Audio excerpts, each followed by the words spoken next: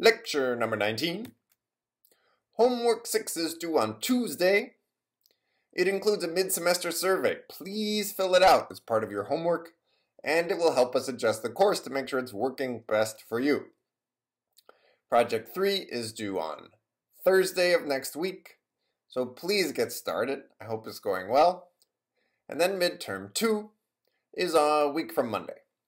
We'll have a Gorilla section this weekend covering object-oriented programming, recursion, and recursive data structures. Those are recursive lists and trees, both of which we're going to use today in lecture. So if things are a little bit fuzzy in lecture today, definitely go to that Gorilla section. We'll hold it twice, once at 2 p.m. on Saturday, once at 10 a.m. on Sunday.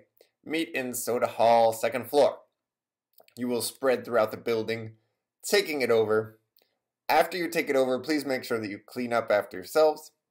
And also let us know that you're coming and when by filling out the Piazza poll, which will let us know how many staff members we need to send in order to help you out during the Gorilla section.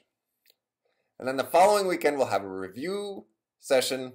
We're going to hold it in Pimentel like we did last time, but we're going to add an extra hour to the review session in order to give you a chance to work on the problems with people there in groups, and therefore have practice solving those problems on your own and learning from each other before the TAs tell you how to solve them and review relevant material. So hopefully it will be the best of both worlds of a lecture-based review session where the TAs tell you what you need to know, and also a group problem-solving session where you get some experience working on problems before you know the answer. So study in advance, and we'll announce review session details and more information about the midterm next week.